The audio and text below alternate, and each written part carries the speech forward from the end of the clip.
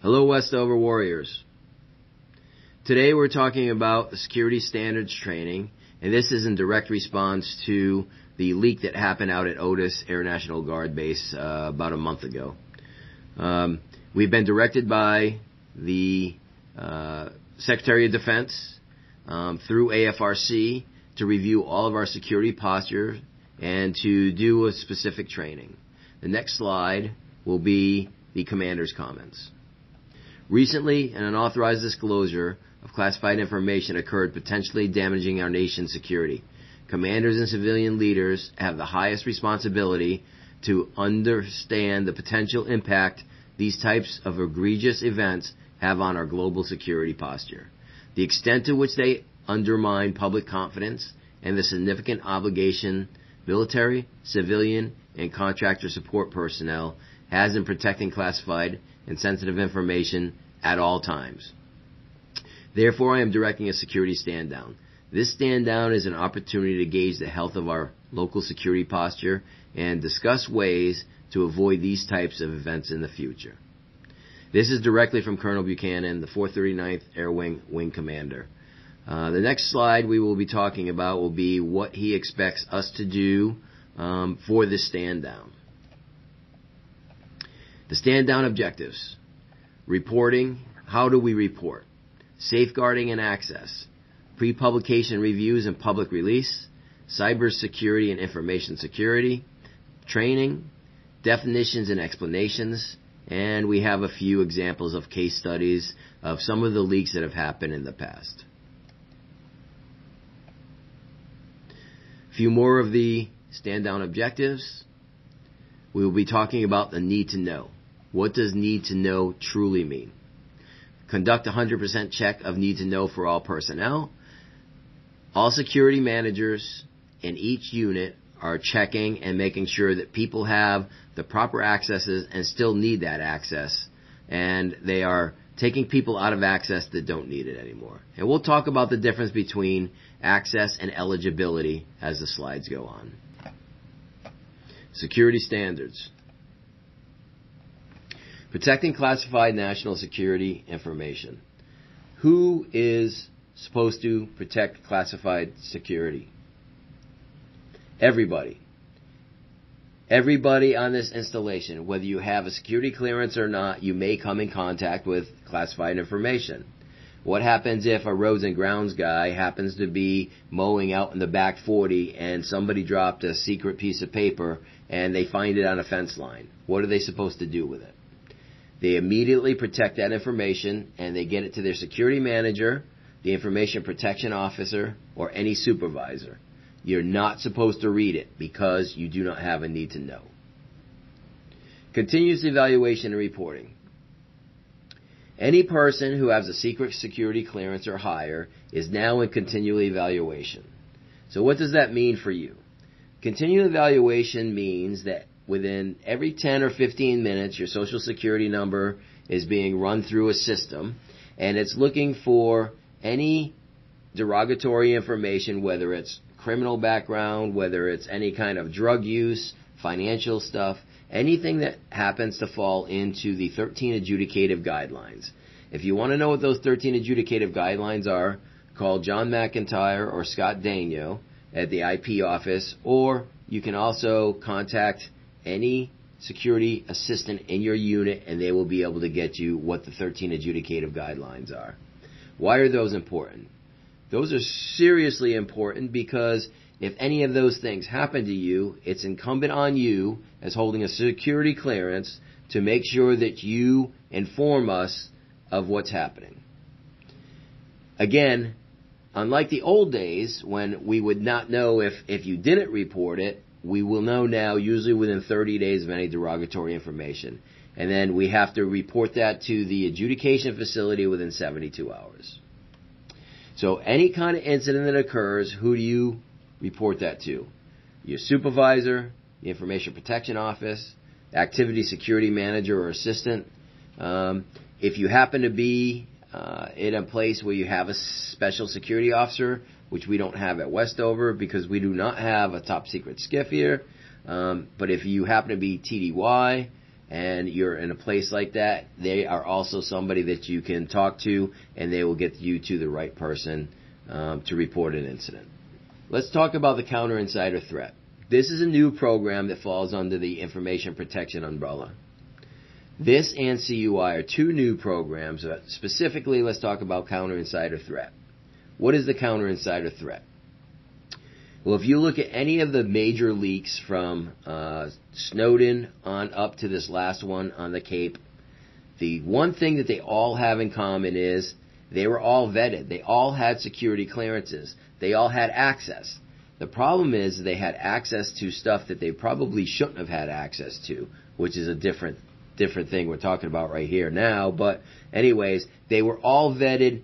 They all had clearances, and that is what we call an insider threat. How do we counter against that? It's pretty difficult. Everybody who has a clearance has already been vetted. So the adjudication facility has said, yes, you have that license. You can go and look at classified information. After that, we have counter insider threat. Now we're looking for criminal, violent, abusive behaviors, substance abuse and addictive behaviors, judgment, character, psychological conditions. All of these is what we consider counter insider threat. If any of this happens with any of your people, please let us know. What we do with that is we send a report up. It goes to the DITMAC, which is the Defense Insider Threat Management and Analyst Center. We send the report to AFRC. They send it to that.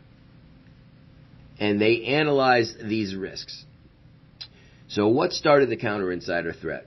Well, about 6 years ago, there was a shooting down at the Navy Yard in Washington, D.C. A contractor went in and he started shooting up a skiff, and I think there were 4 or 5 individuals that died and numerous people were injured. When the report was done and they did an analysis of what happened and how this could happen, the individual that did that, he was a Army person. He came out of the Army with a top secret clearance and he started working for a contractor. Well, he was fired and let go for cause for psychological conditions. The thing at the time was nobody ever put that into the DIS program, which is the verification system for security clearances. So there was no way of tracking that. So he went to another contractor and he got fired from another contractor. And then he went to another contractor and he got fired from there. So there was no way to piece that information together.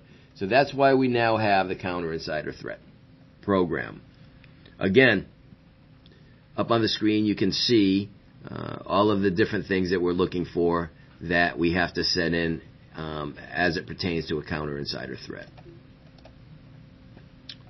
Let's talk about safeguarding and access for a minute.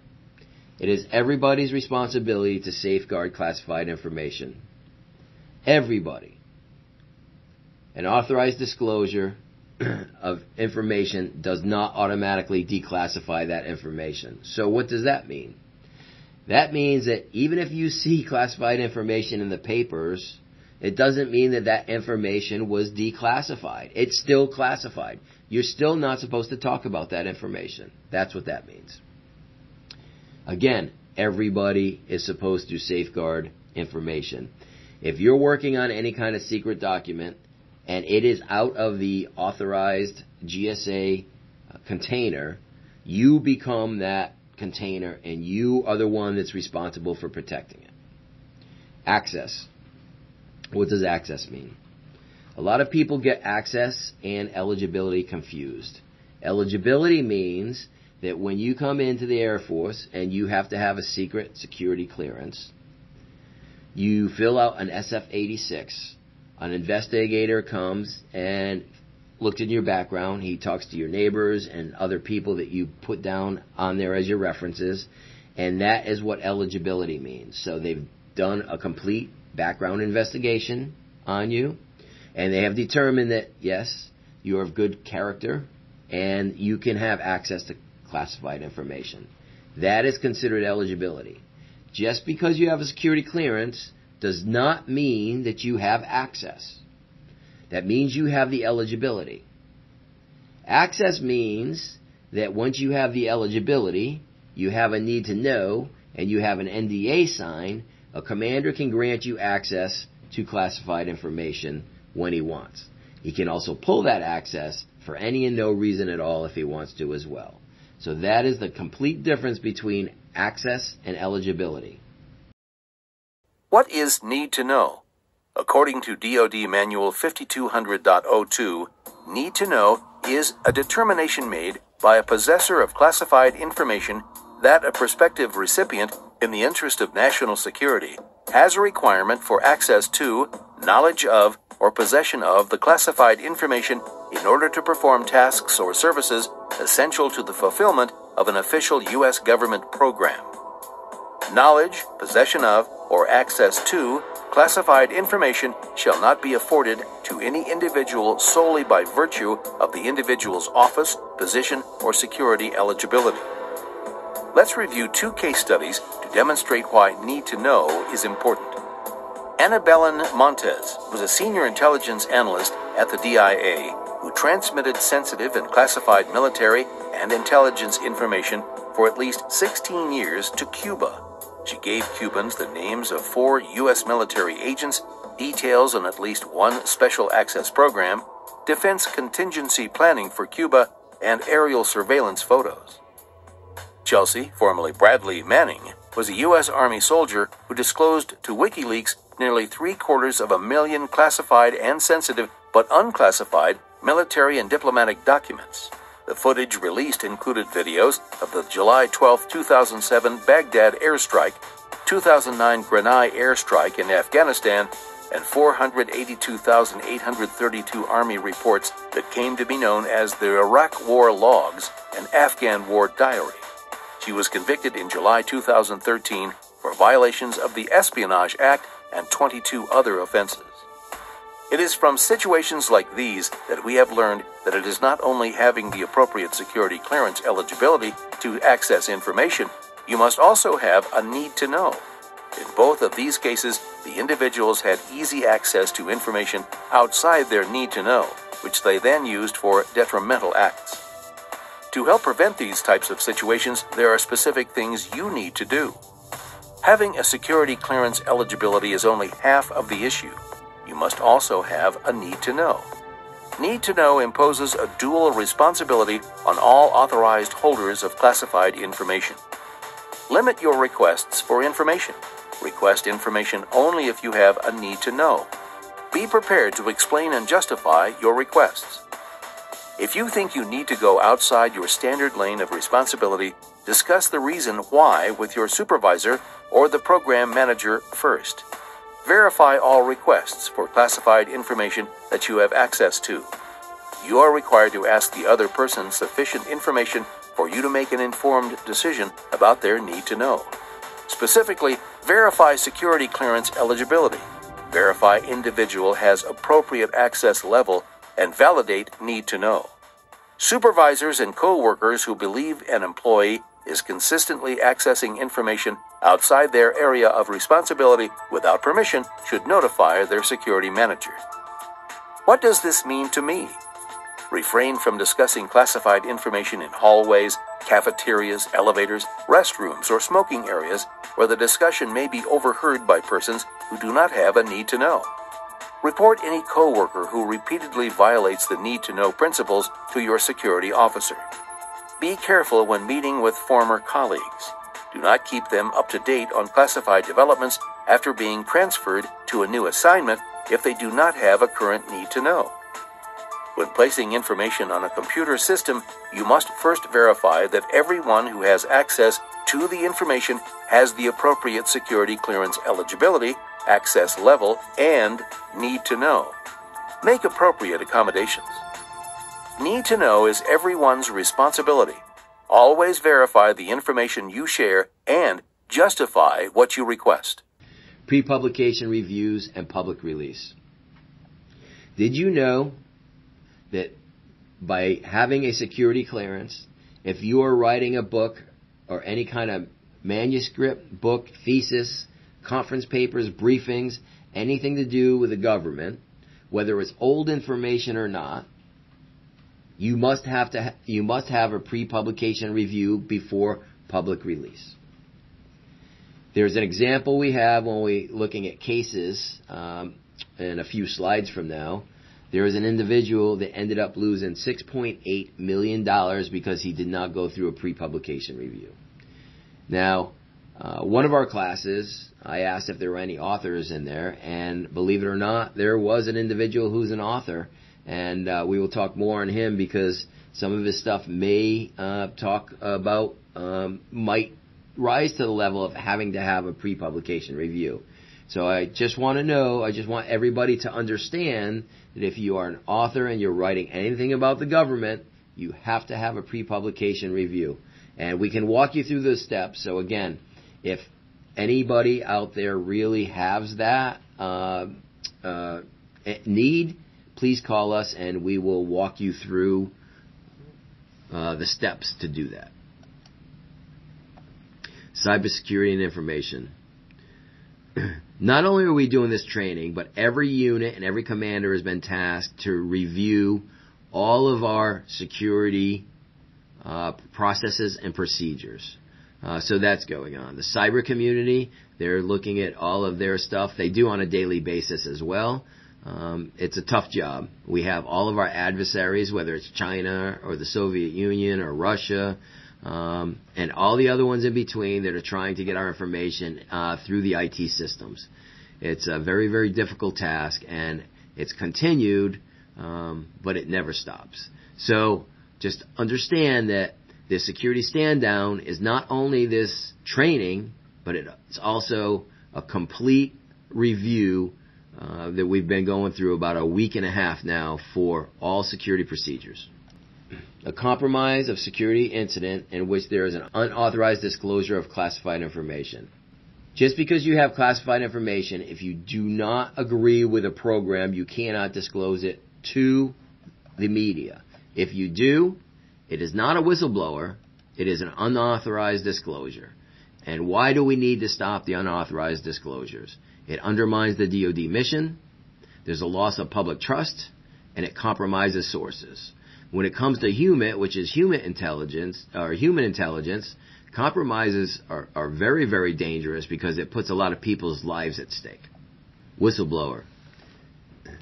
If you have classified information and you want to be a whistleblower, there are ways to do that. Giving it to the media is not being a whistleblower. That is an unauthorized disclosure. If you want to be a whistleblower and you really have something that you need to discuss and you need to talk about it and it's classified information, here's a list of people that you can actually divulge that information to legally. That's a member of Congress, Inspector General, a member of DoD audit, inspection, or law enforcement organizations, any person in the chain of command. Individuals who leak information. Well, there's a number of reasons why people leak information. Financial gain. It used to be quite often was financial gain. Recently, though, a lot of it is politically motivated. Disagreement with official government. I think that was Snowden. He did not agree with one of the programs that the FBI and CIA were running, and he felt that he had nowhere to go, and so he leaked it to the papers. So he was pretty much one that was he had a disagreement with the government. Believe the public have a need to know, right? That's not up to you to decide. If it's classified information, that is not up to you to decide. We have OCAs, which is Original Classification Authorities, and they are the ones who determine what is classified and what is not classified. And EGO. Airman Tech Syria, that was out on the Cape, and the guard unit out there, for all accounts right now, it looks like he divulged that because of his ego. He wanted to show off to some friends that he knew something that they didn't. So I believe that's ego, but that's yet to be seen. It's going to be interesting to see when it's all done and what the case is. Right now, there's so many rumors out there. We'll have to wait and see what the outcome of that is. A couple case examples. Benjamin Bishop, he was a government contractor and a retired Army 05. Emailed classified information to a Chinese woman who he had a romantic relationship with. He was arrested in 2013. He ended up serving 87 months of imprisonment and 3 years of supervised release. Matt Bissonette. Remember I was telling you before about the pre-publication review? Well, he was a former Navy SEAL, and he was one of the guys that went in and was on the mission that killed Osama bin Laden. He wrote No Easy Day. Well, he never went and did a pre-publication review, and some of the stuff that was in his book when he released it was still classified. So he agreed to forfeit of $6.8 million and royalties and speaking fees as part of a non-prosecution agreement. That's a lot of money to lose because you didn't go through a proper procedure. A Navy E-4 attempted to deliver classified information to a foreign government, 48 years in prison. Marine E-7, he had 4 co-conspirators. They were arrested in October 2006 for leaking classified information to the Los Angeles Terrorism Early Warning Group. He pled guilty and received a 26-month jail sentence.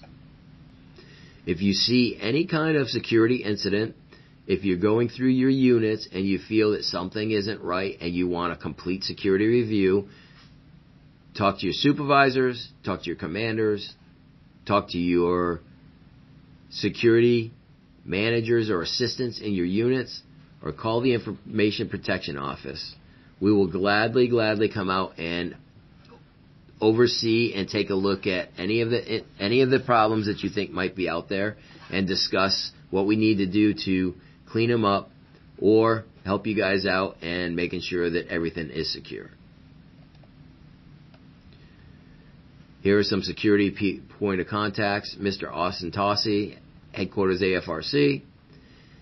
Mr. Tossi is the information protection point of contact. The Counter Insider Threat Program is Mr. Danny Hunley at AFRC. And of course you can contact myself, Scott Daigneault, or John McIntyre at Westover Reserve Base, or any of your security managers in your units.